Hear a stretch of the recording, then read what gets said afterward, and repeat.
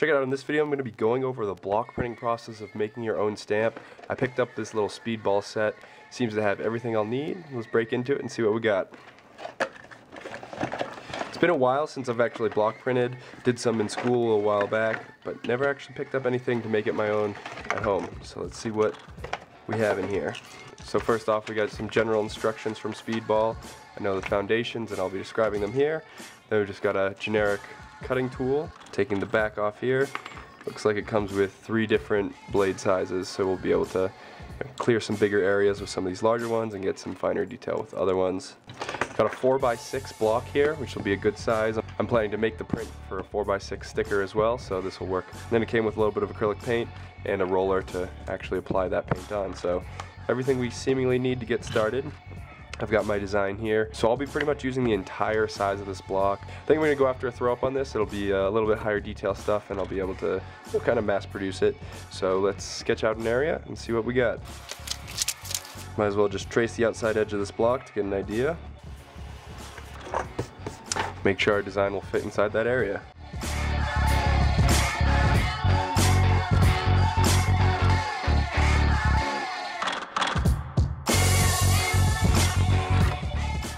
Making sure that these lines are pretty dark with that graphite will allow us to actually then kind of stamp on the first pass of this, and that'll give us somewhat of an area to then trace around, and then we can, obviously redraw it with everything.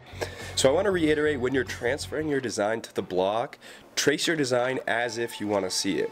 When you then transfer it to the block, it might look backwards, but once you cut it and then reapply paint to it, it's going to reprint exactly as you see it on your page to start. So simply trace the outline that you want to print and then rub it onto the back side of your block.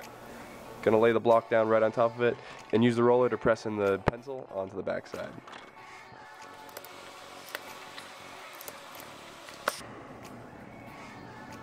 Cool, that's a good print. Now I'm going to go over it with a little bit of Sharpie just so it doesn't smudge and rub off too much while I'm cutting.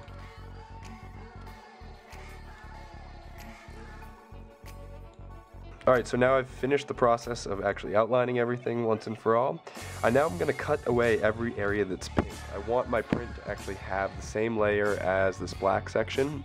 So I'm going to cut away all the pink, and that'll leave a positive rendition of my image, and then we can actually start printing this. So I'm going to start with probably my largest sizes.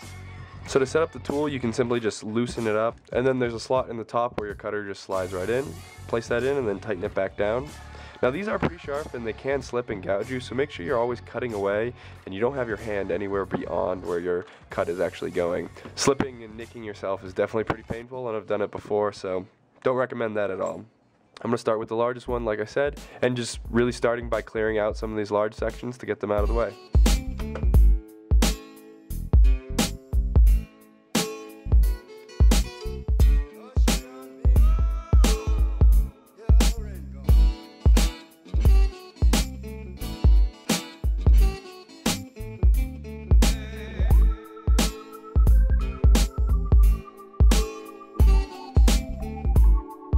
So I've pretty much finished the first pass of everything, and then I'm going to go back in with the medium tip and try to clean up all these kind of intersecting points.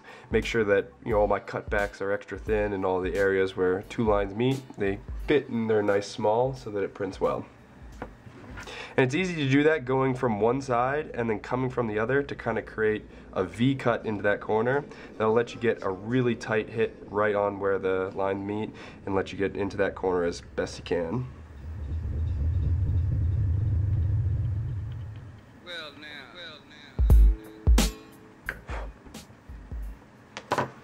I don't think I really need the extra area around the rectangle, so I'm actually going to cut it out.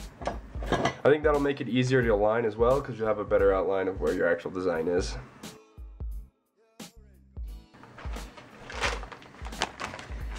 Alright, so I just grabbed a piece of plastic from some packaging that I'm going to actually use to roll out the paint on.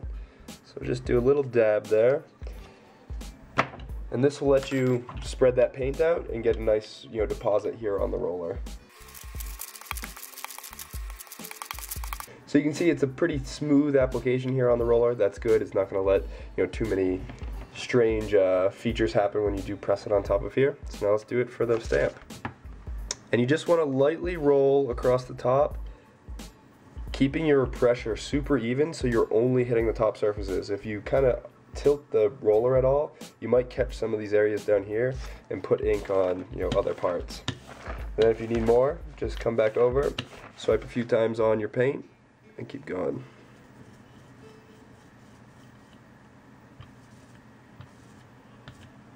And now too, you'll be able to see kind of how sharp your edges are and if any areas need to be cleaned up. But let's give this first test run. So I'm just going to flip it over and lay it down. Some good pressure all around it. Some people even actually use a second roller and roll it across the top. I only have the one, so we'll do it just with our hand. And peel it out. So it looks like we could use a teeny bit more pressure on there, but it's a pretty good print for the first round.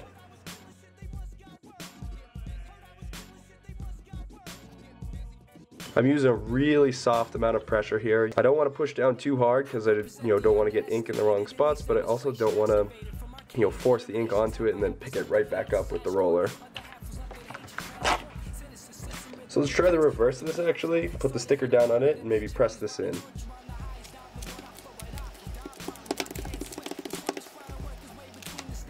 There we have it. Pretty good print.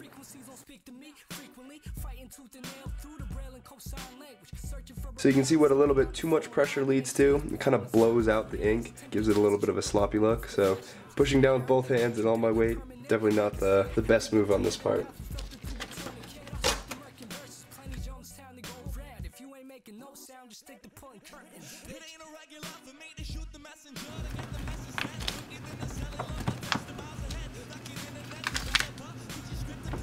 Even had enough ink left over to get a print out of the second one.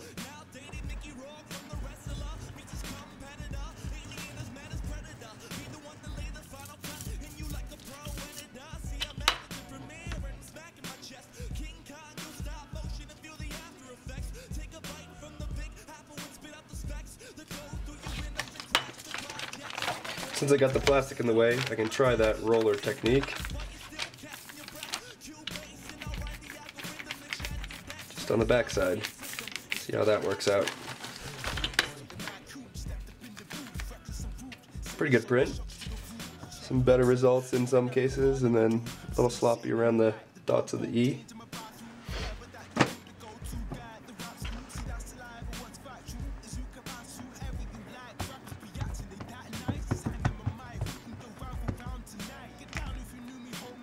Not only was this an interest of this was do it for the stickers, but also put it on the back of some envelopes.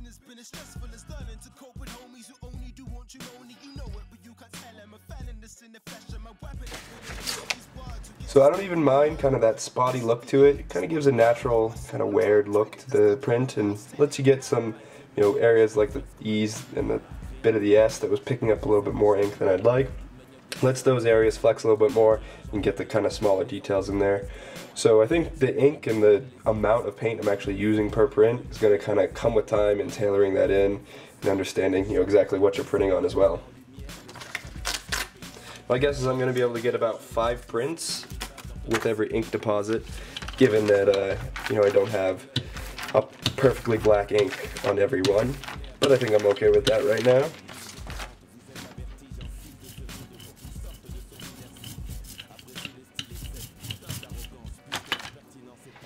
So let's see if we can get 5 prints out of just one setting of the ink.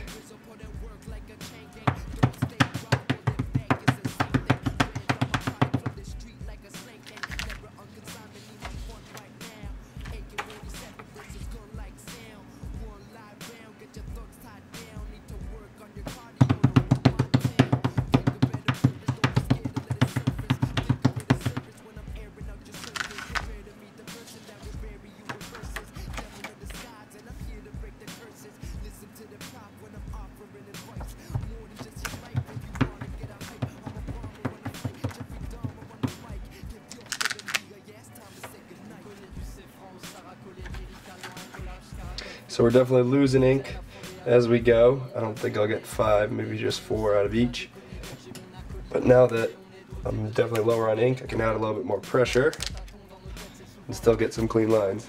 So So that's probably the lightest and faintest I would ever like. Maybe not even. So stick with maybe about 3. So this is a follow-up after been printing a little bit with the block printing stuff.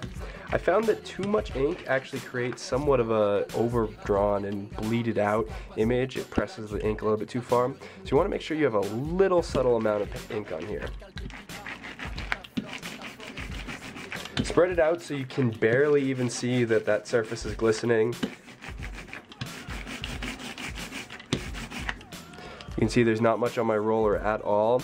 And then just slightly glide it over top. And then aligning your workpiece and your stencil, place that down. And I'm gonna first do it with just my hands to show you that. And then a second great method is to actually use a book or something totally solid to press down on the back. So here I'm adding equal pressure all around. And then I know these larger sections where my 3D is, around the bottom and then this right side, I know those have, you know, a lot more information and a lot more ink that needs to make contact. So make sure to kind of double those up as well. And then peel the image up. You can see that it's a much more consistent black. I might have missed a little bit of pressure on the bottom section of the V, but these are super smooth lines. Even at close up you can see there's not much bleed out, and the super small sections, you're getting the detail in there very nicely. So now let's jump into the little book method. Now prep's all the same, not a ton of ink here, you're not going to see any big glistening spots. Evenly glide over top of everything to get your ink set up, get your workpiece in place. And I will say I probably should have left some more space around the edges to hold where the ink is not, but you know, hindsight's great. Now getting a book or something flat, place it over top of the entire image and then press down on that. And what that's going to do is distribute your pressure a little bit more evenly and allow you to press down a little bit stronger too, without having fear of shifting or kind of screwing things up. See how even that print is. Very comparable. See, I might not be able to get a lot of ink down in that V section again, which might just be ironic, but once again, super clean print. Really happy with all the small details in there. And you know, this is kind of a derivative of putting a bigger block on the back of here. I'm not going to go ahead and do that as I don't really have any scrap wood lying around, but that's what you can do. You can add a big kind of smooth plane on the back like a piece of wood and use that to press down, and that'll give you the same effect as some large kind of uniform object. So a quick anecdote, I hope that helps clear things up as well as gives me a little bit further down the road experience, and that way I'm not giving you really entry-level suggestions on something I haven't had a ton of time with. This is after printing, you know, almost 100 of these, gotten my technique down to have some really smooth applications. So I'm definitely happy with the turnout of this. I'm going to be able to, you know, mass produce these pretty much, and whether it takes 10 seconds to make one, now that I've got the stamp made, I can pretty much use it on a ton of different surfaces. I don't know that I'll stick with that kind of water-based ink that originally came with it. Not probably very durable much at all, so maybe go get some Rust-Oleum enamel or something like that to use on my stickers and whatnot to give it a little bit more durability, as well as, you know, the quick applications like this on the envelope allows you to print on some different materials. I know, you know, I wouldn't be willing to draw Throwie on every envelope I send out, but this would be a good way to share my art on the outside of the package and give it a little bit of a unique look.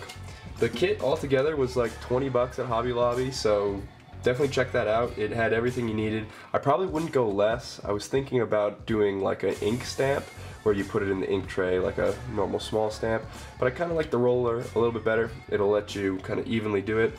And much of the ink stamp kind of basins I saw weren't that big, and the big ones were running 20 bucks in itself, so I wasn't that interested in jumping on something like that. Still pretty versatile with the little roller.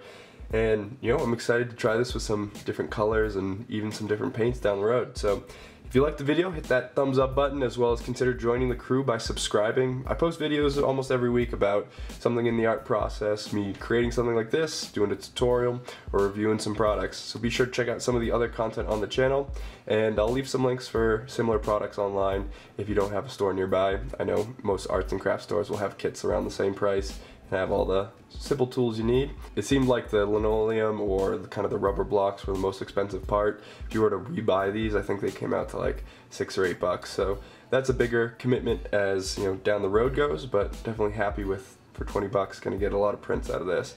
So excited to try this out on some more things. Feel free to always share the stuff with me on Instagram or here on YouTube if you do try out the process. Since this is just water soluble ink, I'm gonna go run this in the sink and let's clean them off.